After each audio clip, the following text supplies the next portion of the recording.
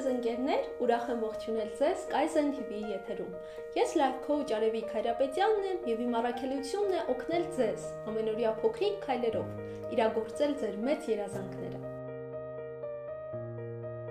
Գիտեք ընկերներ, հաճախ եմ նկատում, որ մարդկանց ամենասիրելի պատրվակներից մեկը հետեւյալ արտահայտությունն է. Ես տենց եմ։ Ասելով ես տենց եմ, շատ մարդիկ օգտագործում են այս արտահայտությունը որպես միջոց արդարացնելու սեփական վարքի մեջ ինչ-որ բան փոխելու անպատրաստակամությունը։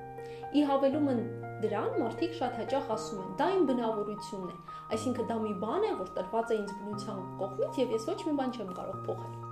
Այսինքն մարդիկ սխալմամբ ենթադրում են, որ եթե իրենք ինչ-որ մի հատկանիշ են դրսևորել իրենց կյանքի վերջին մի քանի տարիներին կամ գուցե իրենց փոքր տարիքից սկսած, ապա դա իրենց ինքնության անբաժանելի մասնիկն է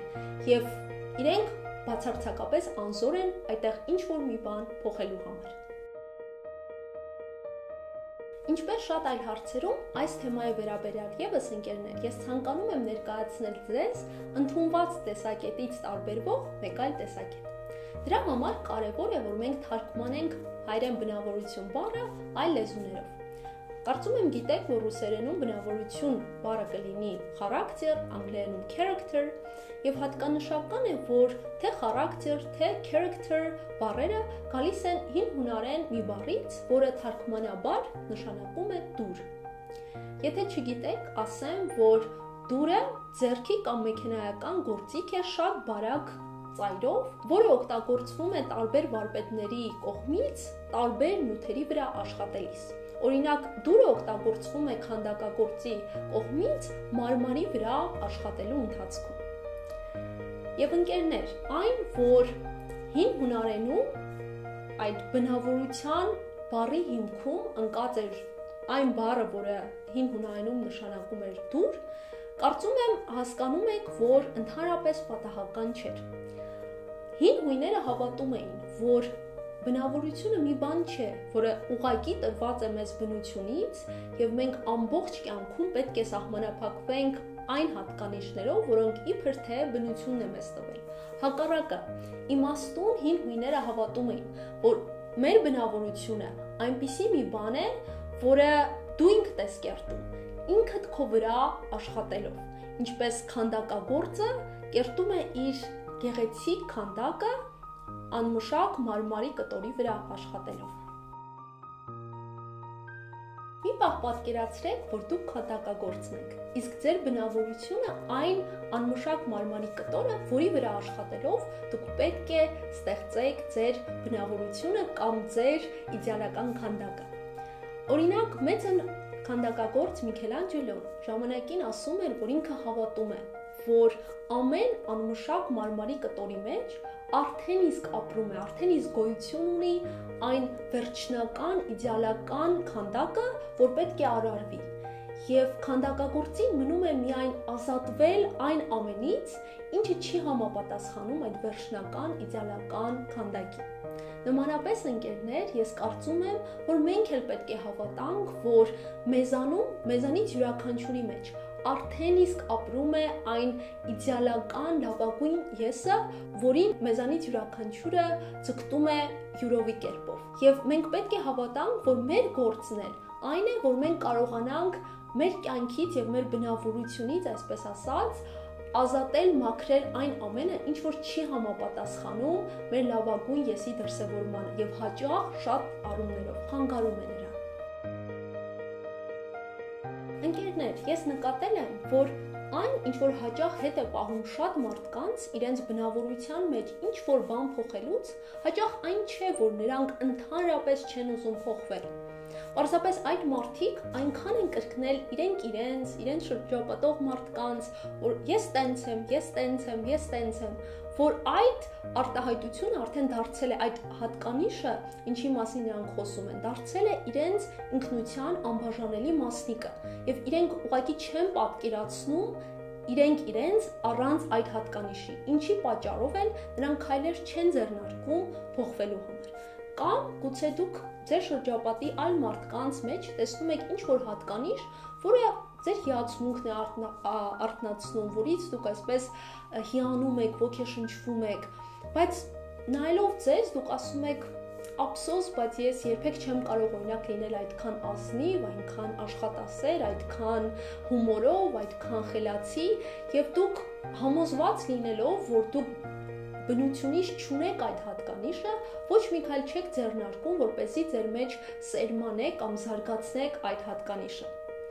Եվ այո, ընկերներ, ես համաձայն եմ, որ մեզանից յուրաքանչյուրը բնությունից ունի հակումներ։ Այո, կան մարդիկ, ովքեր բնությունից ավելի պատասխանատու են կամ մի քիչ ավելի շատ են հակված լինելու հոգատար, եւ կան մարդիկ, ովքեր մի քիչ ավելի հակված են լինելու ծույլ կամ անպատասխանատու։ Բայց վստահ եղեք, ընկերներ, որ ցանկության դեպքում դուք կարող եք ձեր բնավորության միջից հանել, դուրս մղել այն հատկանիշները, որոնք դուք համարում եք խանգարում են ձեզ, եւ այո, դուք կարող եք ձեր մեջ զարգացնել ցանկացած հատկանիշ, որը դուք ցանկանում եք, անկախ նրանից, որքան օտար, որքան հեռու կամ որքան անհնար է թվում այդ հատկանիշը ձեզ համար։ Ենթադրենք դուք շատ մեծ դժվարությամբ եք կարողանում խոսել ձեր զգացմունքների մասին կամ լսել, երբ ինչ-որ մեկը ձեր ներկայությամբ արտահայտվում է սեփական զգացմունքների մասին։ Բայց արի ու տես, որ ձեր երեխաների հետ ունեցած ձեր հարաբերությունները սկսում են տուժել, քանի որ ձեր երեխաները կարիք ունեն, որ դուք նրանց հետ ջերմ լինեք, կարողանաք ներկա լինել նրանց հետ եւ նրանք կիսվում են սեփական զգացմունքներով ձեզ հետ։ Բայց անկախ շրջապատի մարդկանց հորդորների, որ մի փոքր ավելի ջերմ լինեք ձեր երեխաների հետ, դուք շարունակաբար կրկնում եք ինքներդ ձեզ եւ նրանց, որ ես տենց եմ, ես չեմ կարող ջերմ լինել եւ այլն եւ այլն։ Բայց հոգու խորքում նայելով շրջապատի մարդկանց, դուք ինչ որտեղ բարի նախանձով եք վերաբերվում նրանց եւ մտածում եք ինչ լավ կլիներ, եթե ես էլ կարողանայի իմ երեխաների հետ մի փոքր ավելի ջերմ լինել եւ կարողանայի նրանց հետ մերձենալ, բայց անընդհատ հիշեցնելով ձեզ, որ դուք այդպիսին չեք եւ դուք չեք կարող այդպիսին լինել, դուք ինքներդ ձեզ կարելի է ասել սահմանափակում եք եւ ասում եք, «Էլ ինչ իմաստ ունի փորձել փոխվելը, մեկ է չեմ կարող փոխվել»։ Եվ ընկերներ, ամենայն հարգանքով ձեր նկատմամբ ուզում եմ ասել, որ փոխվելը իմաստ ունի եւ այն շատ կարեւոր է, ոչ միայն ձեր անձնական կյանքի որակը բարելավելու, այլ նաև ձեր շրջապատի մարդկանց հետ հարաբերությունները բարելավելու համար։ Եվ ես համաձայն եմ, որ մեր մեջ տարիներով արմատացած այս կամ այն հատկանիշը, այս կամ այն որակը փոխելը այնքան էլ հեշտ չէ, դա դժվար, անհարմարավետ, ինչ որտեղ նույնիսկ տհաճ process է, որի մեջ շատ մարդիկ չէ, որ ցանկանում են մտնել, բայց վստահ եղեք, այն տհաճությունը, որ դուք զգում եք կամ որ դուք զգալու եք ինքներդ ձեր վրա աշխատելու արդյունքում եւ այդ փոխվելու process-ում շատ փոքր է համեմատած այն մեծ տառապանքին եւ ցավին, որ դուք զգալու եք հետագայում, եթե այսօրվանից քայլեր չձեռնարկեք փոխվելու ուղղությամբ։ Եվս մի բան, ընկերներ, կարևոր է հասկանալ, որ քանդակագործը ոչ թե հսկա մուրճով է աշխատում, այլ փոքրիկ գործիքով, դուրով, որը, ինչպես ասացի, ունի շատ փոքրիկ ծայր։ Եվ նմանապես մենք էլ պետք է հասկանանք, որ մեր կյանքում եւ մեր բնավորության մեջ տեղի ունեցող փոփոխությունները չեն լինելու մեկ օրում, միանգամից։ Հակառակը, դա մեզնից պահանջելու է ջանքեր, պահանջելու է ժամանակ, բայց վստահ եղեք, որ ձեր ամենօրյա փոքրիկ քայլերը ուղղված ձեր բնավորության մեջ այս կամ այն հատկանիշը բարելավելուն երբեք անհետևանք չեն մնում։ Եվ թողարկման վերջում ցանկանում եմ մի փոքրիկ առաջադրանք հղել ձեզ։ Մտածեք, խնդրեմ, այն հատկանիշի մասին, այն ձեր բնավորության գծի մասին, որը ձեզ խանգարում է, որը ձեզ ամենաշատն է հետ պահում։ Այնուհետև մտածեք, թե ինչպիսի այլ հատկանիշով կցանկանայիք փոխարինել այդ հատկանիշը կամ այդ բնավորության գիծը։